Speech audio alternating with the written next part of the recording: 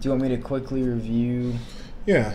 Okay. I mean, the general conversation, we're talking about postmodernism, so it's normally like, I don't know if you read the symposium where they pretty much just introduce the topic. They said, okay, we're talking about love, eros, and then they define the parameters of it, and then they get into the conversation about it. That's how that worked. But Right. So yeah, I guess. So briefly describing modernism, because you need that to understand postmodernism. You know, it's in the name. Modernism was essentially reactionary to like traditional. And I know you want to split everything, into different categories, but it kind of was across the board: art, architecture, literature, philosophy. All these different things. Modernism was reactionary to that because it felt it was outdated. It felt it was, at least as it relates to Marxism, too ornate, too bourgeoisie. So it created a rational and utilitarian and simplistic art, architecture, mainly referring to art and around when do architecture. you say this started? Around, to give a general idea of people. This happened mostly around the turn of the century, like early 1900s, and it coincides with the creation of the Soviet Union. Yeah. And I think it manifests, at least physically manifests as an idea best into architecture. Like if you think of modern architecture, it's extremely simplistic. It's just using rectangles, concrete slabs, big glass windows. It's Like the brutalist architecture type things. yeah. It's basically it's reactionary to the Victorian era where everything was extremely ornate. You had all these architectural details. Everything was fancy, for lack of a better term. So it was reactionary to that. Kind of saying, well, this is ridiculous. We don't need all this fancy stuff. Let's create something that's utilitarian, simplistic, and it was all rational based. It was based in the belief that there is an objective truth, that logic and reason were valued pretty much above everything else. And also, I guess the core tenets of the belief was this idea that work in progress, and I guess the amount of work and effort you put into something determined how good it was. So everything was work hard. Everything was about progress, work, labor, and that's also how it ties into Marxism, with the labor theory of value, basically, where it's not about what you're creating, it's about the fact that you're working hard towards it. So modernism essentially valued hard work. And then postmodernism, I would say modernism is essentially the opposite of what came before it. I wouldn't say postmodernism is the opposite of modernism, but it is also reactionary to what came before it. So postmodernism is reactionary to modernism, and it's essentially saying that there is no objective truth. One art form over another, one culture over another. One is not better, one is not worse. Everything has equal value. A really amazing, complex symphony is just as valuable as a deodorant commercial or whatever. That's what they're practically saying, but it's not necessarily what people identify as postmodernism. Well, yes. So people are, I think, like social justice warriors, kind of very far left people, have taken this idea that everything's subjective and are using it, I guess using it to attack the existing system. They're essentially trying to delegitimize the existing power structure, our society has by saying, well, it's all subjective, right? There is no objective morality, or there is no morality at all.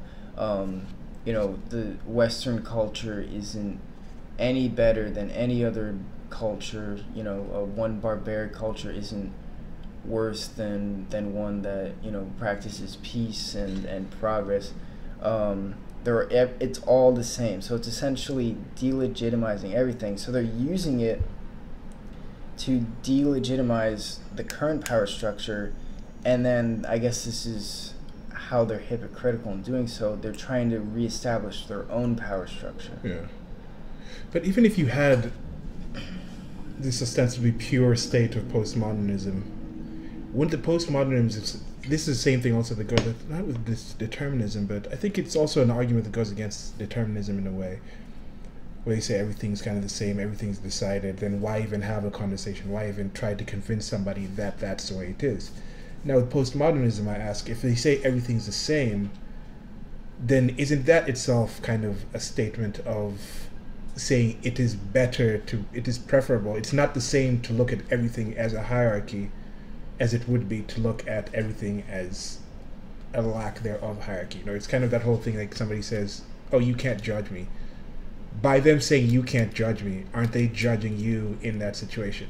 So a postmodernist saying the way you should look at the world is that nothing really matters, or everything is pretty much the same. Then wouldn't somebody come and say, well, then it's the same if I look at everything like there's a hierarchy? Ooh, that's interesting. Yeah, because I mean that's clearly not the same. Yeah. So, well, I think the main problem with postmodernism is that, I mean, in of itself, it isn't really a belief system. It's kind of a lack of a belief system, just like atheism is a lack of a religion, or nihilism is a lack of a belief in the purpose of life or whatever. And so postmodernism really, I think when it comes down to it, is simply a critique. They use irony. They critique existing systems. And I think the reason Marxism, neo-Marxism, SJWs have kind of taken some of the ideas of postmodernism into their own beliefs is because their existence is exactly the same. Marxism, more so than being an idea for a new system, is really just a critique of capitalism. SJWs, instead of looking to improve themselves, looking to improve society, looking to create something better, they simply want to create a culture of victimization and oppression. So no matter what, I'm oppressed because I'm this gender, this race, blah, blah, blah. No matter what, there is no ethical, as Marxists say, there is no ethical consumption under capitalism. So no matter what, the existing system is flawed. And there's nothing wrong with critiquing a political system or a belief system or an art movement or anything. There's nothing wrong with that. But when that becomes your sole existence, when that becomes the fundamentally what your entire belief is, I think there's a problem that lies in that. Is a parasitic nature to this because it's relying on something else. Like the two things we discussed were Victorianism came, and then postmodernism came. Then modernism came, and those are actual things. And with postmodernism, that's post. It's an attachment. The post doesn't exist by itself. It has to be built off of something else. Right. So you'd say maybe this is like Victorianism is saying maybe 2 times 2 equals 4 or something, and then now the modernism says no, 2 plus 2 still exists, yes, but the key thing is to say 2 divided by 2 equals 1. Now, postmodernism would be somebody coming in and saying, math, blah, we shouldn't even talk about math, let's erase the board. Would you say that would be kind of a good analogy, where postmodernism might be more of like a reset or more of like an erasure of the things that came before, and doesn't really propose a structure to actually build anything on? It doesn't really give much to work with. It's more like, don't work with that. Don't work with what was there before, but people still, I think, have an urge for some kind of guidance, not guidance, but some kind of structure to say, okay, how are we approaching this topic? But with postmodernism, they say it doesn't matter how you approach a topic. The topic doesn't even matter. Yet Victorianism and modernism, if I'm understanding right, those were different proposals on how to approach certain things. Yeah, no, I would agree with that. I think, yes, modernism, even though it is reactionary, still proposes a solution. Yeah. And I think that is the problem with postmodernism and this kind of, I guess, nihilistic attitude that manifests itself in society today. It's like people are, they kind of feel like, what's the point? We have, there's nothing to strive to. There's no greater good to work towards. There's nothing to accomplish in this life. So let's just sabotage the existing system that exists because it's oppressive and racist and et cetera, et cetera. Now, with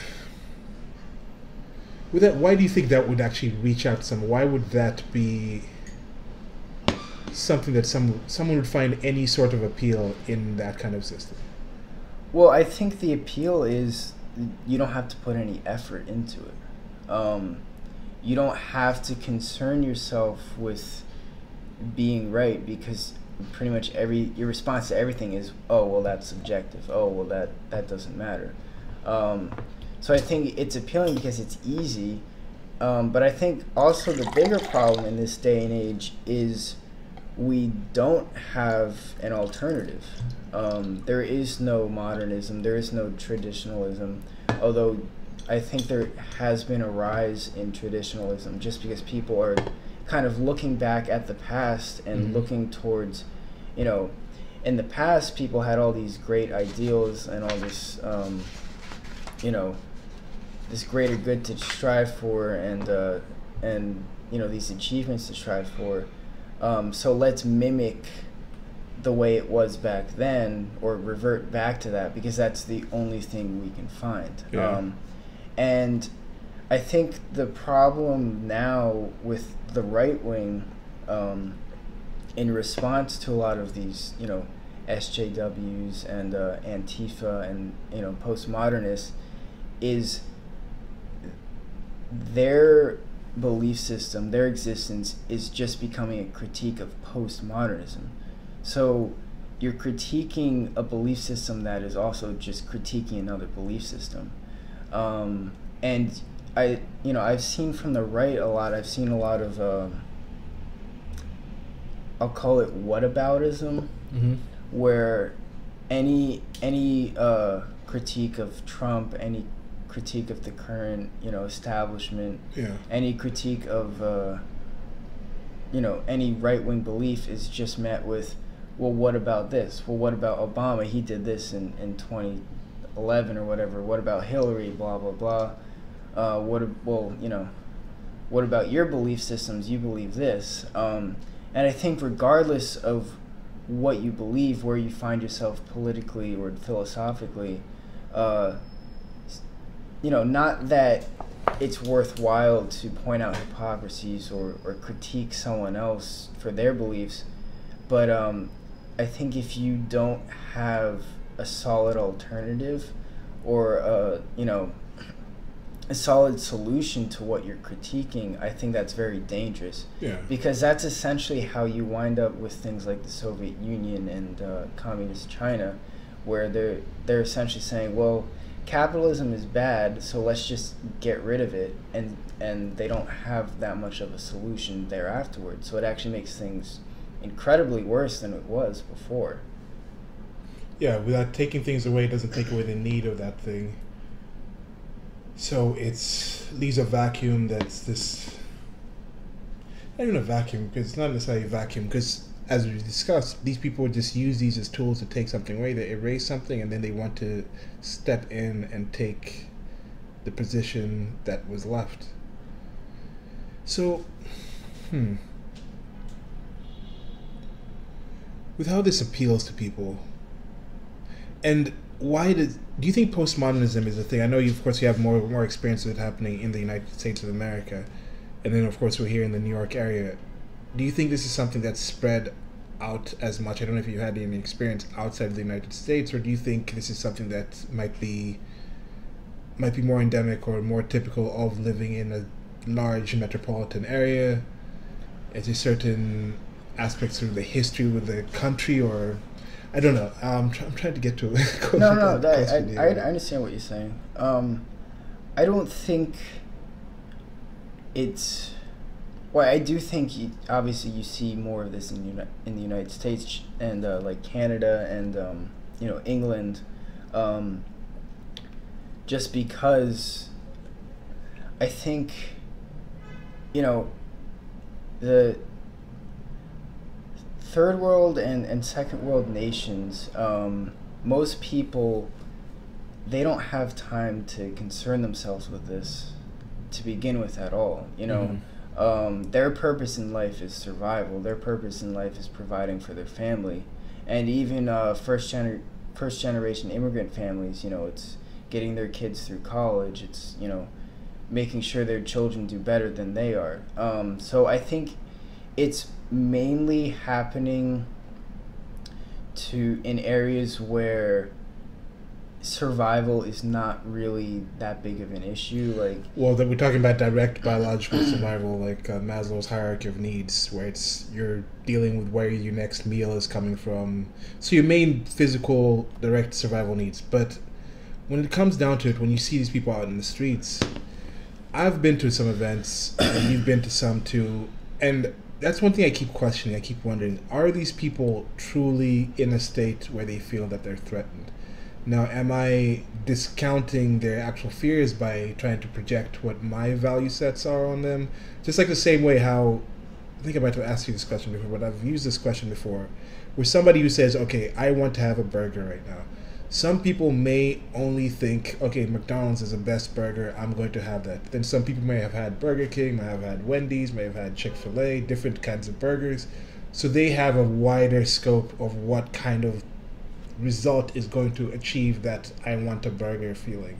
So when we're saying, okay, these people have the different hierarchy of needs, the saying people in developing countries, they don't really bother about these things because they're still worried about the life or death things.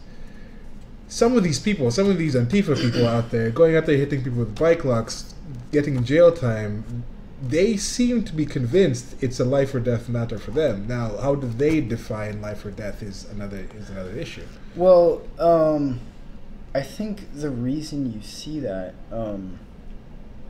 and like you said, I might be projecting myself onto them a little bit, but I think, for one, we have this idea that that there's value in being oppressed, that simply being oppressed or simply being lower on a power structure or somehow disadvantaged inherently makes you good or gives you some sort of value. I don't think postmodernism, well, obviously postmodernism doesn't say that because everything's subjective, but I do think the whole social justice warrior movement is based on the idea that the more oppressed you are, the better it is. Like, people want to be oppressed because it kind of justifies their, I guess, lack of success or lack of happiness or what. Yeah.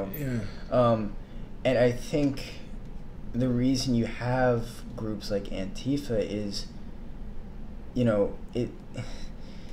being in a first world nation, there's not a lot of actual threats out there. So when you have this idea that you need to be oppressed to gain some sort of merit, to to either justify your lack of success or lack of whatever in your life, or to, you know, gain some sort of, you know, essentially be better than someone because you're more oppressed than them. They go out and they look for ways to be oppressed, even when, if they weren't out there looking for it, it probably wouldn't affect them very much, if not at all. One thing with this, I wonder with this, is the oppression statement. Is we do agree that, I mean, we're in a general agreement that the state itself is an agent of force, is implicit force in there being a state.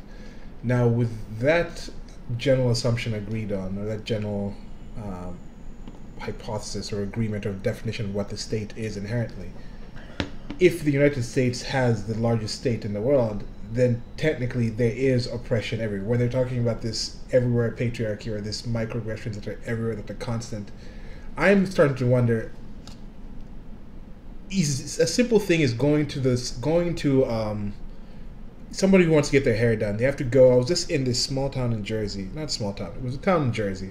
Small. What town? Every place seems small when you're like living in New York City. Yeah. You step on, you're like, oh, this is a small place. There's like 50,000 people living here, but oh, it's a small place.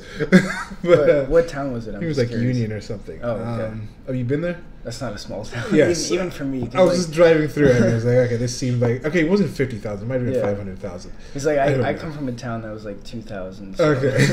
That's a small town to me. So I was like, it was a big change. I haven't really left the big city for a while, so it was good seeing that. But just out there was a street with all these salons and people saying, okay, we need a licensed hairdresser, we need this. So you need a licensed hairdresser, just somebody to cut somebody's hair, they need some kind of government license. Probably all the products in there, they need some government license. That salon itself probably had all these kind of different licensing, and it had to have certain chairs at certain heights. It had to have certain electrical. The bulbs had to be of certain things. You had to have 2.5 fire extinguishers, all these things. So there's all these general things that if the state is an agent of force, and those things are implicitly there, even if I just walk in there and choose to give my $12 to the barber to cut my hair, that's a voluntary interaction, but it's only there in that state due to a whole lot of non-voluntary or non-optional kind of things that the person has to do to get to that point. I'm even using the legal tender from this agent of force. So is there a possible argument that there actually is some kind of behind the scenes, I don't know if they say the background radiation in the universe, how you can tell the size of it. Is there like a background oppression? Like, I don't know, it may be sounding like I may be like coming on the social justice word, but they might be actually pointing something out that actually exists, but they just don't know how to put that thing into words. Well, I don't think I'm not, you know, I guess I'm trying to discredit them, but I'm not doing it on the basis that they're trying to call out an oppression. It's one thing to, you know, you get a glimpse of something, like you said, like background radiation. You get a glimpse of it and you want to look more into it. Yeah. That's one thing. I think, and again, this is speculation, so I can't speak for these people, but it really does seem like they didn't go online and, you know, see something about, you know, the patriarchy or whatever they believe, and say, oh, I want to find out more about this. I want to get to the bottom of this. They saw that and they said, maybe that's why my life is so bad. Maybe that's why I have all these problems. It's because of all these privileged people, of the patriarchy, of racism, etc., etc. And I'm not saying that's not necessarily untrue.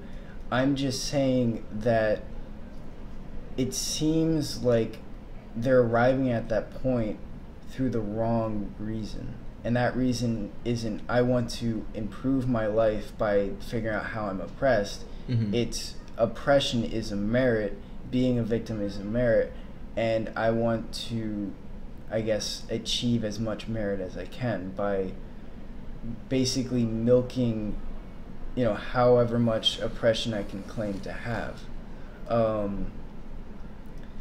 And I don't, going back to postmodernism, I don't think that the basis for the SJW mindset is postmodernism, but I do think they are using it as a tool, like I said. So obviously that does in a way contradict it, but I think they're very hypocritical people. They're using this idea not because they believe it, but because it can help them achieve their end goal. And I think their end goal is, I'm unhappy with myself, I see no greater purpose for being here, so instead of just letting that be, I'm gonna take everyone and everything else down with me. Because there is something about that with some of these things. I'm trying to get away with, okay, take away what people claim they're there for, claim to say they believe, but what do the actions kind of tell? And that whole lack of worth thing, I think, is a good position to look at more, because again, some of this I think comes from parenting. One thing I think we all have in common is we all had parents of different kinds. Now the type of parenting that people had, that's now a different issue. And just as you pointed out, the basic comforts of life, people today, your average person in the first world country lives hundreds of times better, infinitely, exponentially a better life, exponentially better than kings did 100 years ago. Right. That's for certain. So somebody might, in our evolutionary environment, we understood if there was times of war, you wouldn't be with your parents that much. You wouldn't have that much of connection with your biological parents or your tribe or there was a reason for them to not be around. So we had that kind of genetic there. We've had structures like that. We've had cultures like that. So now you get to a point where there's unparenting. People are shipping their kids off to pre-K when they're like 2 years old, or in a couple of months they normally just let the kids go off. Yeah. Now you have these kids growing up, and then as they grow up, they see, look, okay, well, we had a big house, we had food, there was no actual people trying to kill us on a daily basis. So they kind of look, and then they think, then why weren't my parents there? Then why was I shipped off to this place? Why didn't I have more of connections? Why didn't I have a stronger familial or cultural connection? Why weren't people telling me you should be proud or happy to be living in this area? So I think that when you get in that situation, you get older and you're like, it's kind of a post-facto rationalization where for you to accept what was done to you as a kid, for you to accept that your parents only spent 2 hours a day with you, you'd have to kind of rationalize like they were actual threats your parents were out there fighting. And then your parents might come and say, yes, it's actually a dangerous world. If your parents just came and said, no, actually it's a rather comfortable world, we just chose to not spend time with you. Right. I think for some people that might be a lot harder of an issue to kind of deal with. And I don't know if you've noticed that, but I think that's one thing I've started noticing, and has just made me really depressed when I go to these events. I mean, I was following these political protests and things a lot more, but I find myself going there and just having this, it's not even a scowl on my face, it's this emptiness where I see people looking at me like, as I'm filming, I'm just like, it's not even like meeting in, it's like I see you and then they see me seeing them, and it's kind of this moment of just like, don't look at me type thing. I don't know, and they seem to be there on a look at me situation, yet if you actually, at the same point, it seems they don't want you to actually see them. I don't know if that makes any sense, but yeah, I mean, it's a whole postmodern thing. It's like nothing is nothing. It's like exactly is going against it. So it's and I guess they I mean, if they are postmodernists, they can kind of be hypocritical because hypocrisy doesn't exist.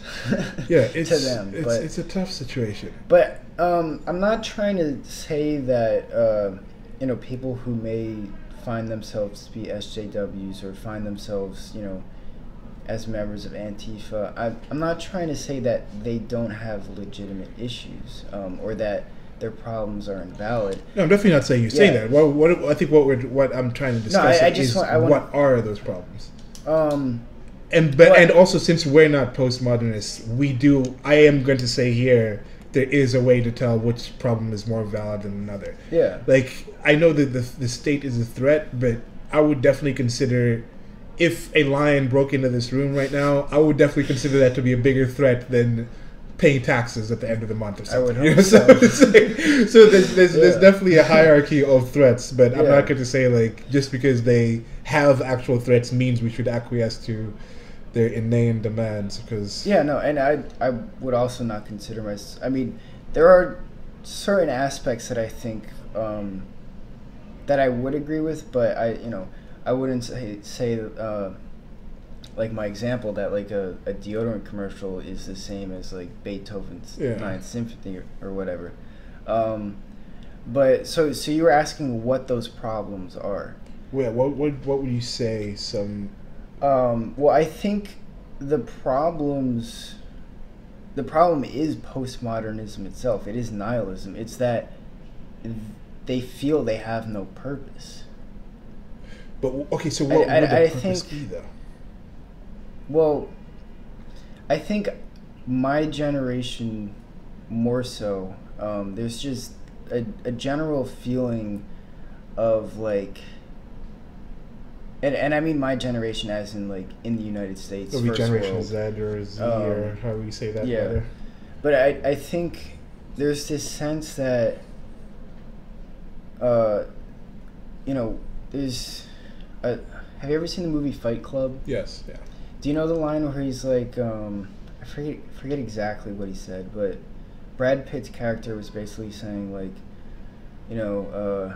previous generations had like the war or the Great Depression. Like our Great Depression is our lives. So it's like there's no like physically there's nothing to really worry about, but at the same time there's nothing to strive for. And on the surface that's nice because you're like, oh well, I don't have to worry about anything. But I think it actually leads to a lot of issues, and I think we're at the point where the left is kind of eating itself, and postmodernism is destroying people because it's an empty pit. There is no end to it. There is no end goal or solution. So it naturally will destroy people and destroy political movements. But I think we're at a point where people are asking what's next, and I think. With Trump's election, you're kind of seeing it with things like the alt-right. Not that the alt-right should be next, but I have noticed a big rise in, traditionalism, kind of alternative rightist movements that are very based in grand ideals. Like, it's created essentially looking back at like ancient Rome, where they wanted to create these vast, amazing cities or conquer the world or whatever. I think this attitude, and it's kind of, it's not concrete, it's more of an attitude, but this attitude of like stoic determinism is coming on a rise in this day and age because it's essentially reacting to postmodernism. So it's trying to reestablish something. Since, as we said, I think we're still in agreement that postmodernism is more like erasure. It's a reset. It's not necessarily putting a new game into your system. It's pulling the plug from the system and saying, don't play that video game. So people are looking for more video games. They see somebody smash your next-gen video game. They're not building a new generation game and saying, okay, you've had a PlayStation 3, here's a PlayStation 5. They're saying, don't play anything, and then somebody reaches back and says, okay, maybe we should play like Nintendo or Atari 2000. Is it Atari 2000 or is it something else? Yeah, it's like way beyond your time. Yeah, Generation Z people. But with some of these things, I don't think there's going back on these. And I think definitely one thing I do agree is there is this grasping of people trying to reach back to something, and I still think that also comes back from the same thing. People look back and they say, okay, we had this in the past, so let's try and bring that, except times 20, and then maybe that will work. But the same thing I keep telling people, I'm like, look, if traditionalism did exist in the past, and back then there wasn't as strong of a negative influence of whatever you want to call it, postmodernism, or whatever the cancers that are going on today that they claim are cancers today, if you bring that traditionalism back, how is that not just going to go back again to this situation, except just 100 years in the future? Well, I don't think it would necessarily. I think it would. Yeah. Which is why I think we need something new. That's kind of what I'm trying to say. I'm just pointing out. I'm noticing a trend, and I think we're at a turning point. But I do think there is a problem with these traditionalist movements, in that just like postmodernism, just like modernism, it's reactionary. Mm-hmm. So, modern art is only good or interesting because it's in contrast to the art that came before it, right? Painting 3 cubes on a canvas in like solid colors isn't a good painting unless every other painting is like, just photorealistic, or just like portraits of women or whatever. So it's only good because of what came before it. Now, you would think that with the end of modernism, and I think modernism and postmodernism kind of coexist, because again, postmodernism isn't really... Well, it has to, because of the modernism part in there. If you take the modernism out, what does that post rely on? Well, I don't know about that. I think it's more so that they're not opposites and they're not mutually exclusive. So, if to like really boil it down, in artwork,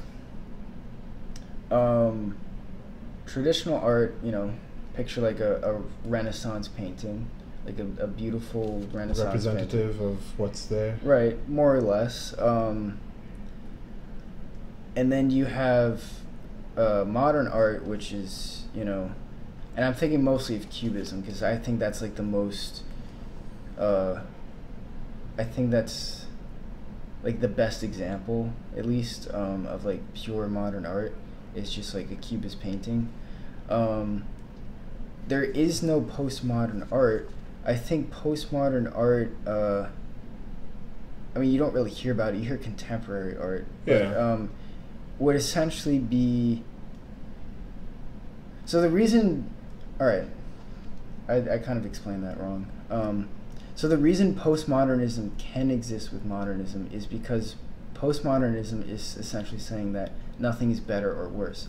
So I think what you see with modern and contemporary art is it's justified by postmodernism, right? You're saying you don't go to the MoMA, see a tissue on the floor, and you say that's bad art, that's not beautiful, that's not, there wasn't a lot of work put into that, it's low quality.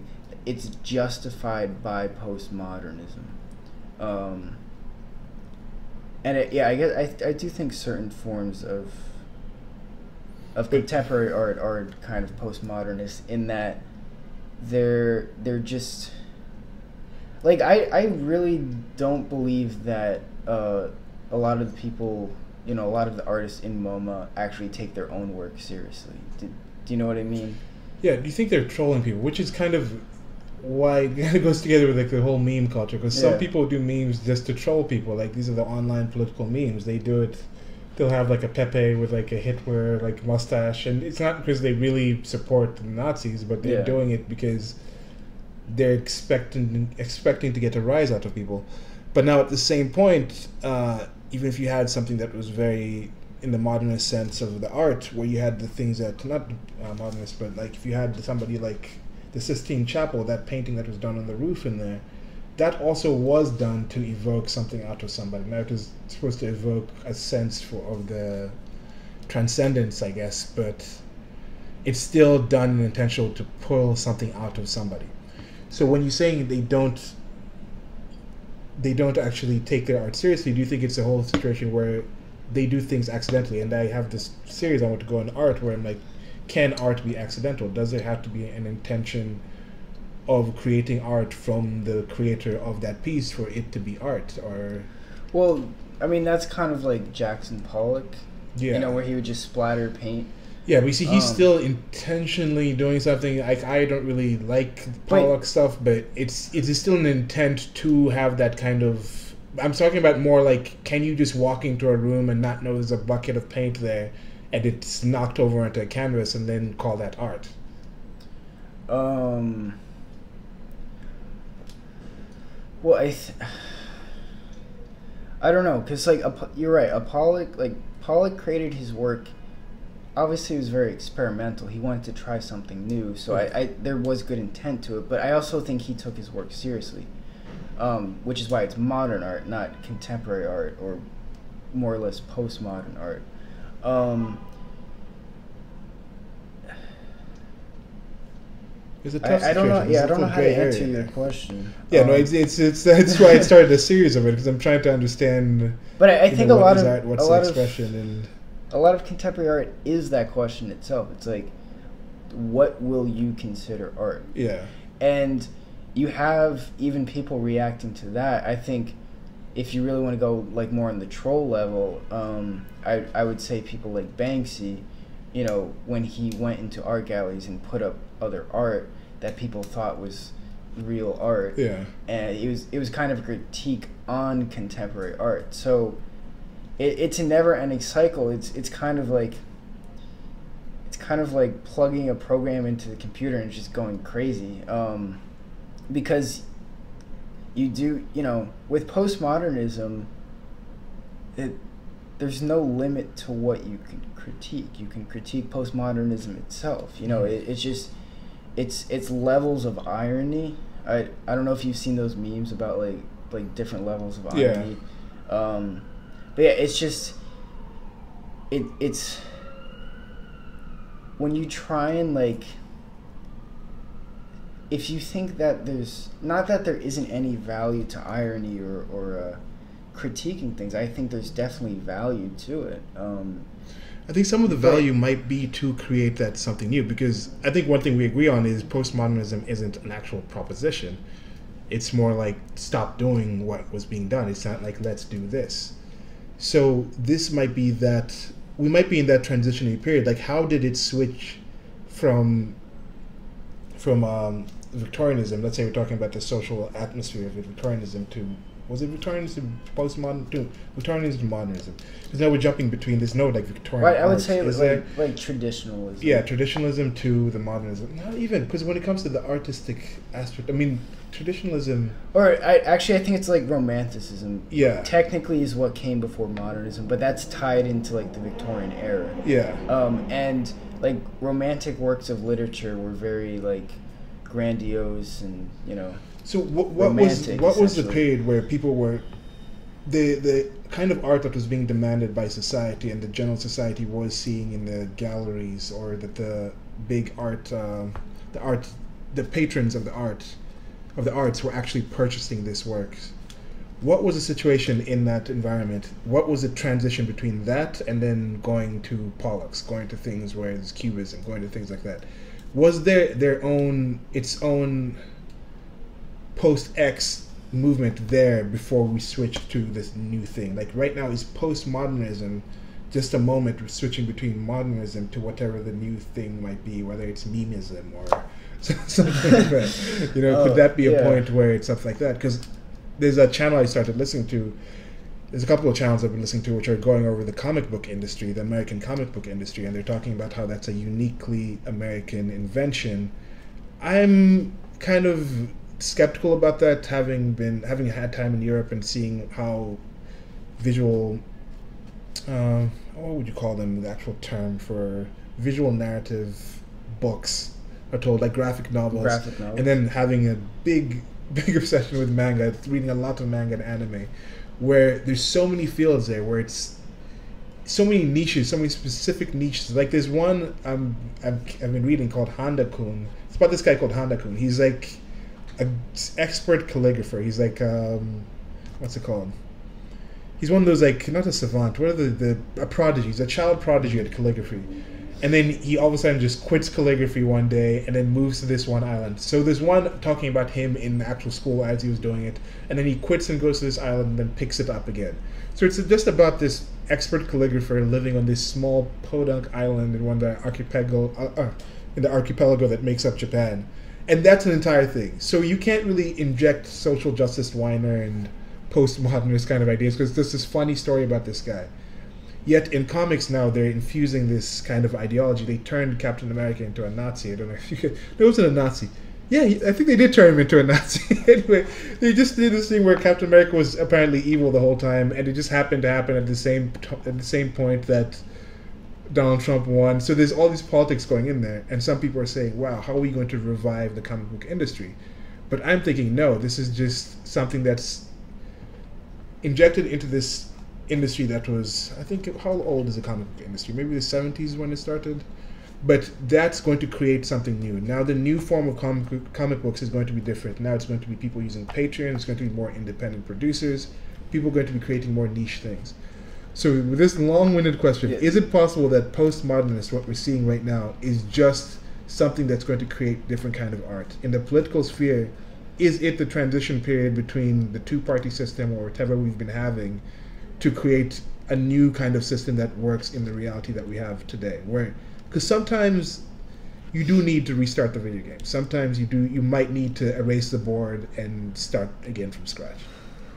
Well, that's a lot. So yeah, give me a sec.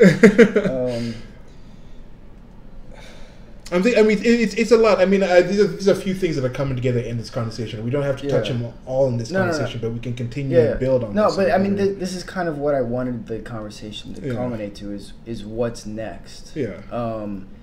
And we might be benefited though by actually focusing, because if I know we touch on different things, but then you touch on something else and it connects to one. So it might be. All right. So do you want to focus on like politically? More or less,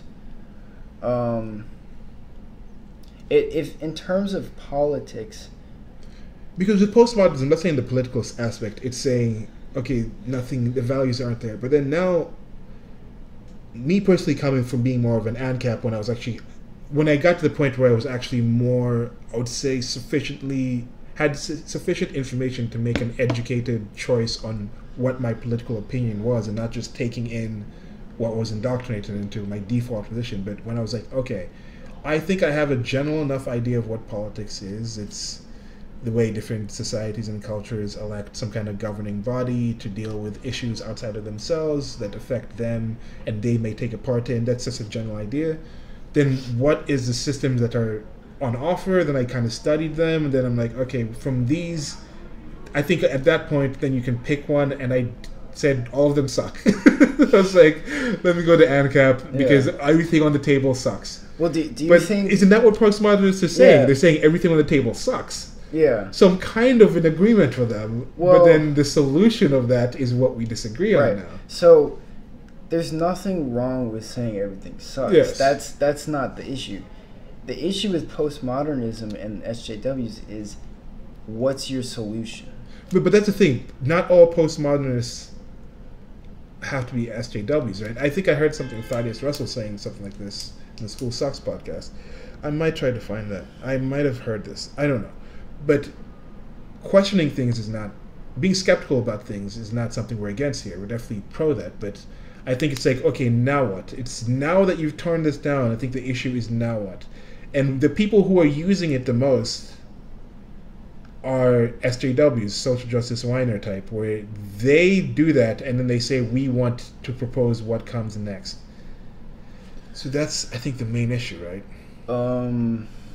Yeah, more like you said, it's not saying... I don't think... I think there's also some degree of postmodernism on the right wing, but it's essentially anyone whose belief system is entirely, or whatever it may be, is entirely based on critiquing and seeking to eliminate something that exists. Now, obviously, you don't necessarily need to replace, for instance, the state if your end goal is to remove the state, I'm not saying you have to come up with a different state to exist, but you need to have some solid idea of what you want, right? Well, and yeah. I don't think SJWs have that. I don't think they're thinking, I really wish the world was like this. I think they want to live in a perpetual state of victimhood where everything is messed up and problematic and oppressive. So I don't get me wrong here. I'm not saying that we shouldn't critique things, that we shouldn't, poke fun at things, make memes, use irony, whatever.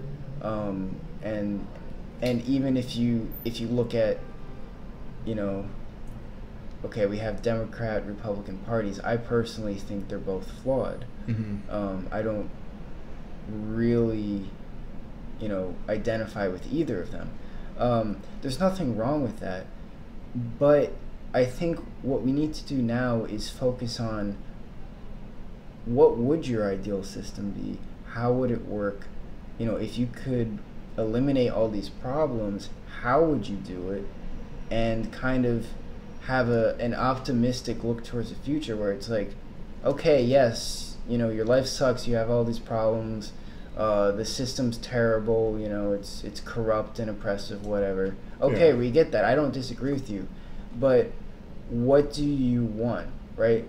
If all these problems didn't exist, what would exist? What's your I guess end goal, or what should we strive towards? And I think right now we don't really have anything to strive towards. We don't have an ideal, as a collective cultural entity. I think right now That's a heavy term that needs defining, though. Yeah.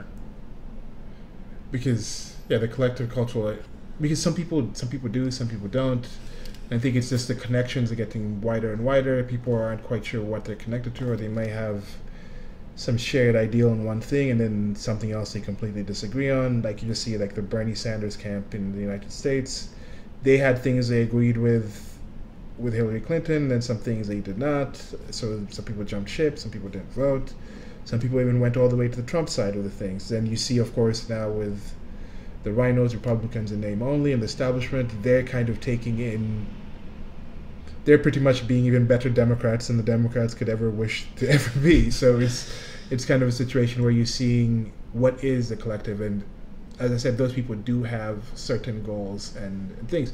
And I think with the whole taking down of things, if you take something down like the state, and your premise for this that I happen to share and agree with is growth of the state is not necessarily pro-life, it's actually almost anti-life, anti-better quality of life for everyone. So that's kind of a situation where you're saying we need to stop this in order to have a better life. So you don't, just stopping it in general already gets that better life thing.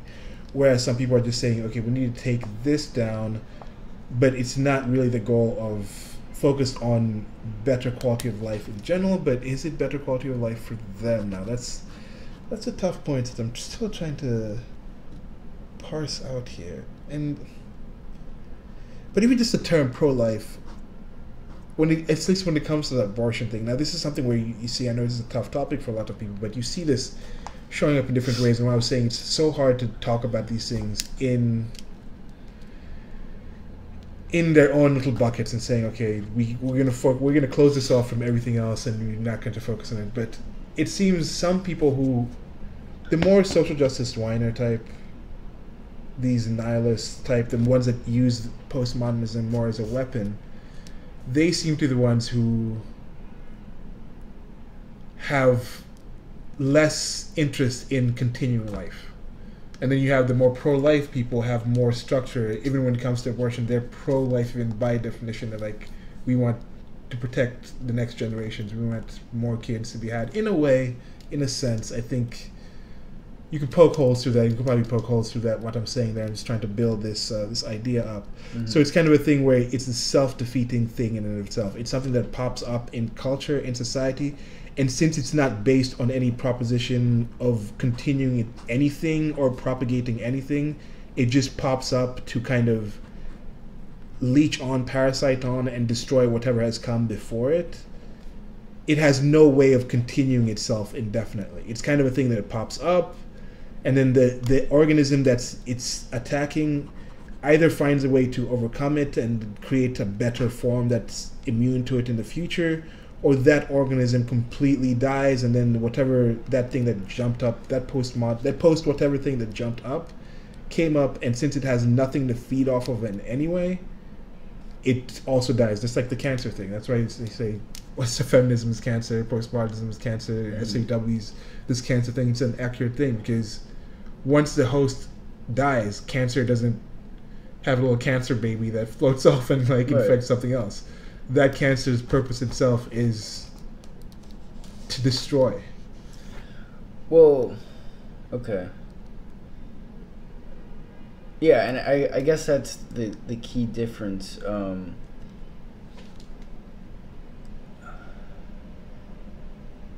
Like I said, there's nothing wrong with critique. There's nothing wrong with wanting something new, but yeah, I don't. I mean, we've brought this up several times. I don't think SJWs really want a solution. They want to be oppressed, but I mean. But that's been, and I find there's probably some end goal to why they want that oppression, and I think that also goes back to what we're talking about. They want to put a face to maybe that background radiation of the state, that background threat of the state, and also justify possibly why they had the lives lacking of some of the things that people in more. Some of the things that being exposed to. Okay, for example, just think about there's a few hurricanes that have hit the United States while we're recording this. At the time of this, it was Irma in Florida, and what was it, Harvey or Jose? No. What was the one in Texas? It was like Harvey. I thought there was an H. I think. I it wasn't Harry. Oh, but anyway, there's two there. But just think about what happens in a place when a natural disaster happens. Normally, of course, there's the undocumented shoppers, things like that. But mostly people come together. Saving the shoes from the water. Well, I mean, they really care about labor from developing nations, so they didn't want those kids to work in sweatshops to go to waste. So they had to liberate those shoes from the stores. But you have most people drop the different kind of things, and they come together and they unite. You knock on these stories about people who've lived next to each other for 10 years, never said anything to each other, and then this happens, and this is the first time they go and they knock on the person's door. So that's from an extreme physical sense of danger and oppression. So I'm thinking some of these people are seriously just feeling that, and then they're trying to put a state of oppression to match or to possibly call forth that kind of sense of, maybe if they feel like we are actually in this center, we can have this unison. If we're all sharing this natural disaster, it will maybe connect us. Those will be the bonds that can hold us together in a way, because as you said, I do agree there is a sense, be it right or not, now that's a thing, we're not subjective, we're not like, we're not postmodernists here, so we're trying to say what is the objective sense of this sense of loss, because that's something I do agree.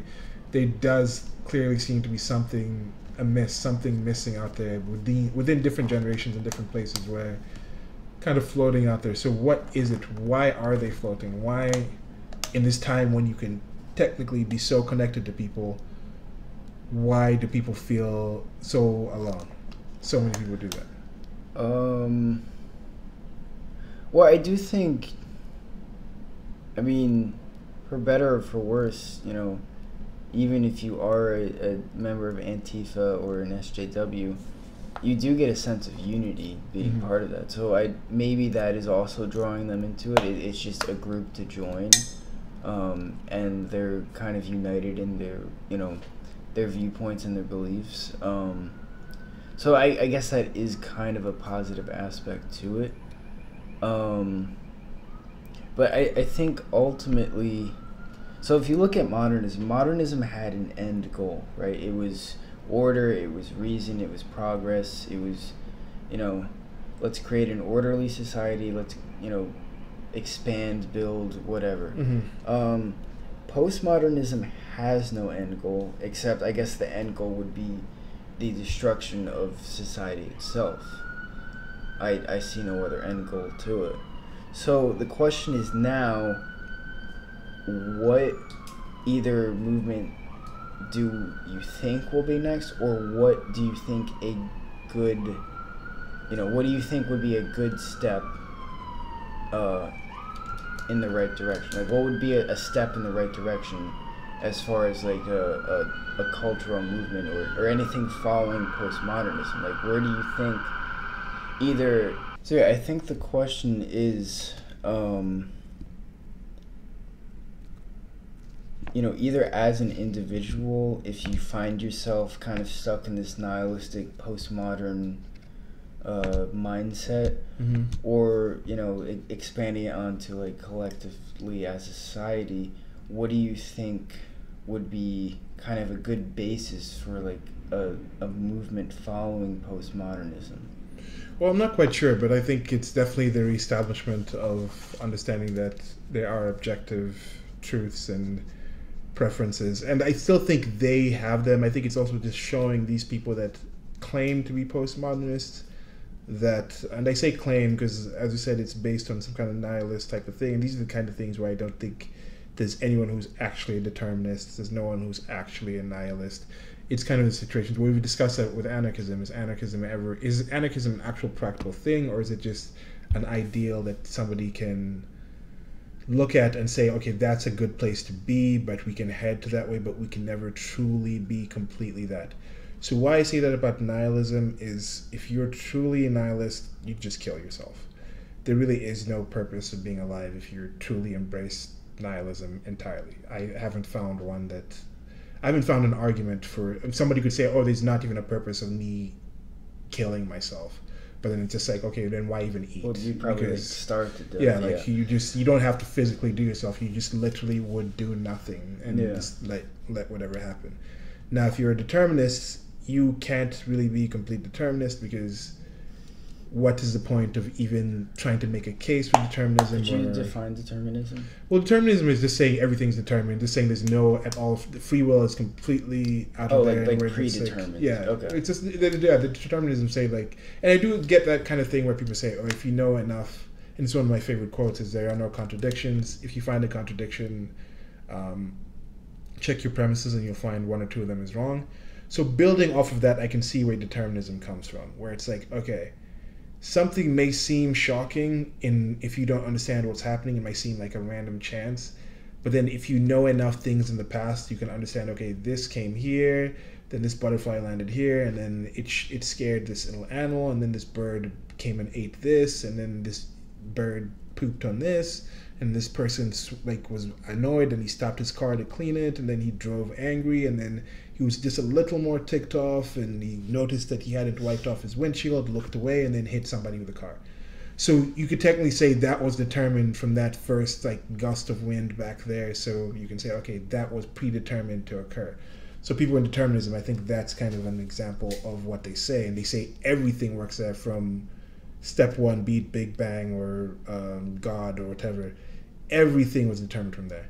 And oddly enough, that's part of what got me away from religion, was people saying God knows everything that's going to happen before he even created everyone. At least this is the Christian God.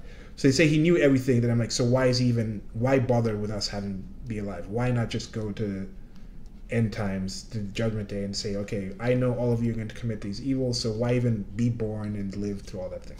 So yeah, that's what I'm saying. With determinists, why would they even have a conversation? Why would they bother to make a case for determinism? They already understand that I will never agree with them, or I will agree with them on my own time. What would be their purpose to engage with anyone on anything and try to convince anyone of doing anything, or would they just coast through life completely?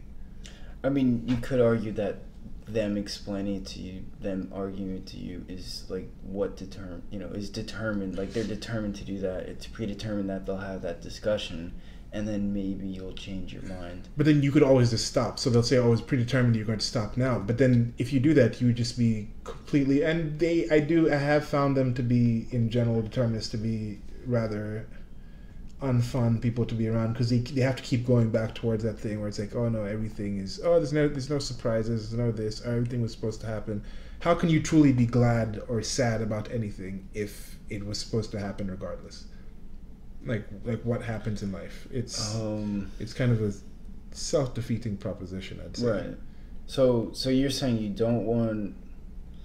Well, okay, so I think they're based on similar things. The nihilists would say nothing matters, so we should say away with everything, and the determinists who say nothing. They also say nothing matters. They're not on the away with anything thing, but it's like nothing matters, so your choices don't really matter. They say your choice, human influence and ability and decision making, values don't matter because everything is predetermined.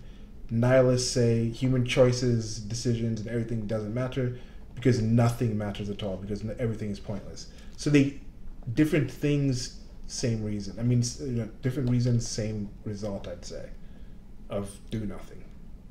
Right, but going back, so what do you think would then be a solution to that? The solution to that is just people realizing that these are non-starters. These are not things to even waste your time trying to entertain. Right. That we can organize anything on this, and realize that yes, okay, that's a critique situation, but no, you can throw those out, and then once you throw those out, then you can start looking at now what, and then I'm not quite sure. I'm definitely not quite sure. I'm in a process of having conversations and trying to parse things out and understand where exactly some of these things came from and what to propose to do forward, but not quite sure. So yeah, that's kind of what I wanted to discuss, is like now what, because what you just said in itself is kind of a postmodernist attitude where you're just saying, well, nihilism is flawed, determinism is flawed, that's it. I'm not saying you can't say that, but I think the importance is figuring out now what that is. I mean, maybe our current purpose now is to figure out what our purpose is, to strive to figure it out.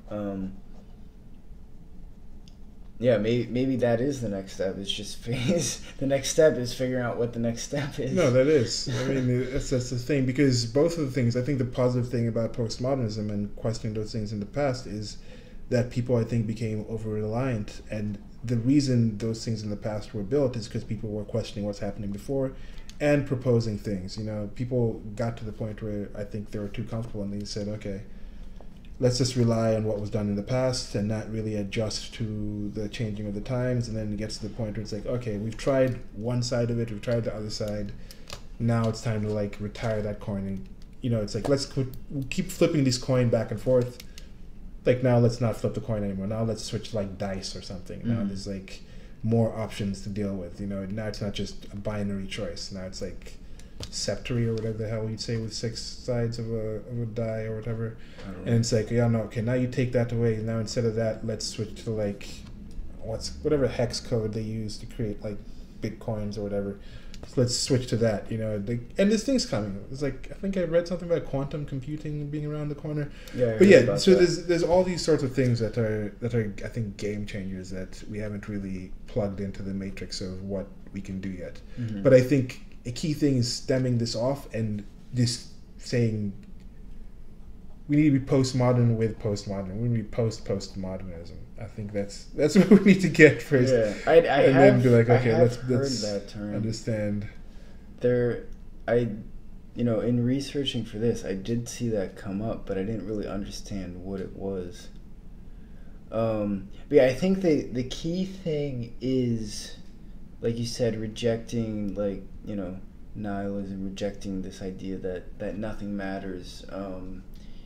Just because you can't exactly determine how much better one form of art is from another doesn't mean that one form of art isn't better than another. Mm-hmm. And yeah, I think the main thing is it's a shift in attitude from what's the point, there is no point, my life has no purpose, everything sucks, I'm going to take everyone down with me, to well, I don't know what the purpose of my life is. I don't know why I'm here. I don't know what I should be doing. Yeah. But I want to figure out. I want to improve. This system is flawed. Oppression exists. There's all these issues with my life and the world around me.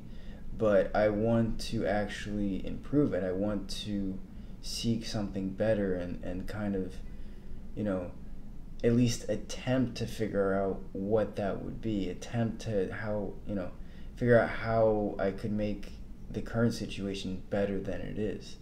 And I think, that's the first step. It's stepping from, well, this is all stupid, this is all pointless, I'm just gonna set everything on fire and throw bricks at a Starbucks or whatever, into, everything sucks now, I don't like the current political system, I'm oppressed, blah, blah, blah, but I don't want to be oppressed, I want to actually seek positive change and make the world a better place and make my life a better place. Even if I don't know how at the moment. It seems weird. It's like just the whole like grow up thing. Everybody needs to grow up. And I saw this thing. It was just this little funny meme. There's this thing that goes on in the States where I don't know if it happens that much in other countries. I don't know what the equivalent would be in other countries, but I think the equivalent would be like, oh, at my age I was married or whatever.